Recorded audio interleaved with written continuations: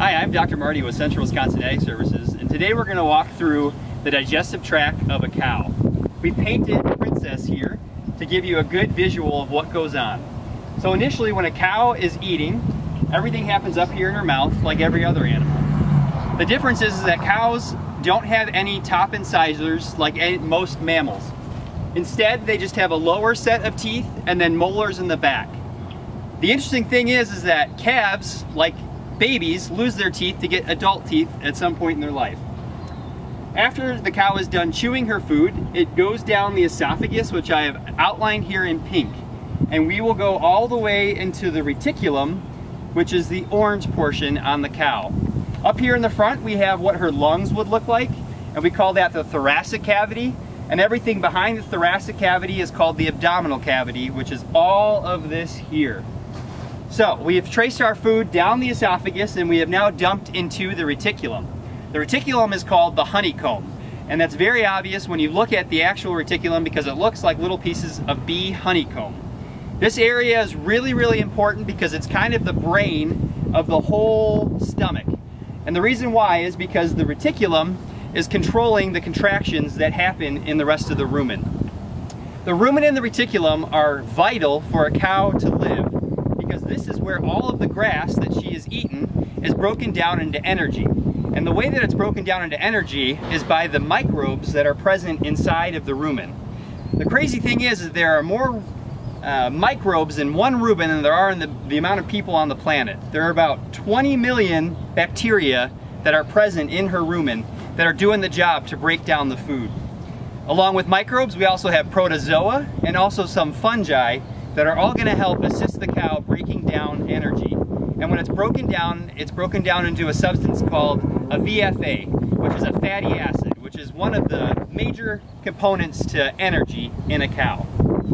So what happens as the food goes down the esophagus, it enters into the reticulum. The reticulum then contracts and pushes the food into the caudodorsal area of the rumen, which is right here. The food then moves down to our ventral sac, which is right here, for more mixing, and then moves into our cranial ventral area here.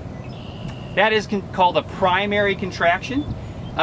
During the primary contraction, the reticular ruminal fold, which is located right here, will be lowered and it won't be as erect, which will allow some food to pass into the bottom part of the reticulum, which will move over to our next side, which we'll move over in a second. But before we head over to the other side of the cow, we just wanted to explain what happens with the second ruminal contraction. So what you see here is you have the caudoventral aspect of the rumen, which contracts to push feed stuff up into the caudodorsal area of the rumen. From there, the caudodorsal part of the rumen contracts, which pushes the gas up into the esophagus, which then allows Princess here to eructate. Okay, now we are on the right side of the cow. Again, we have all of our lungs and our thoracic cavity here, and then we have all of our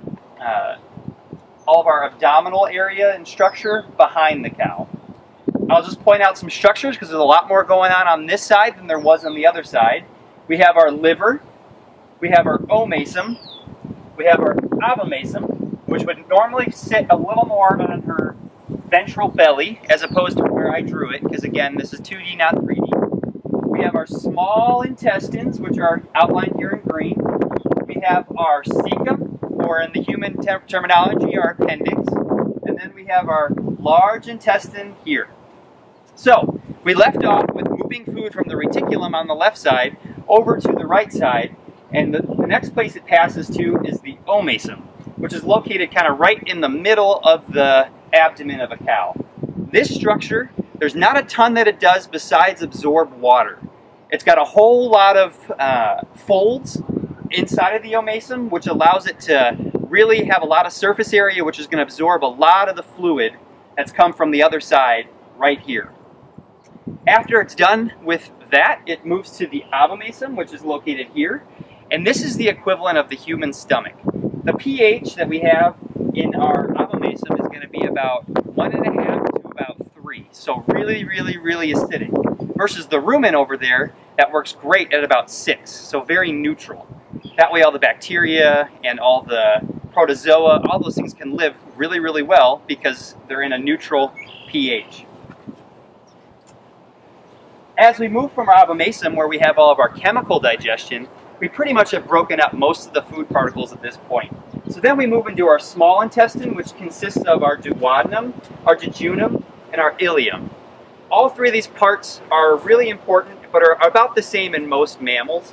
We're not going to spend a ton of time on them because the majority of what we like to see is on the rumen. But what's going to happen in these areas is that you're going to have a lot of electrolyte absorption. So we're talking sodium, we're talking potassium, we're talking calcium, magnesium, all those great minerals that are going to be absorbed here in the small intestine. Our cecum is actually, we don't really know what is going on there to this day. We know that there is some fermentation, which is happening in the rumen, but the majority of the stuff that's happening in the cecum, it's just a little bit more breakdown by bacteria and a little bit more energy made there. But it's not super well known. And then as we head to the back end, this is our large colon here. This is where the final stages of water are absorbed. And so as we pass through the colon, we're going to poop out everything and try to absorb as much water as possible. And that is the ruminant digestion tract.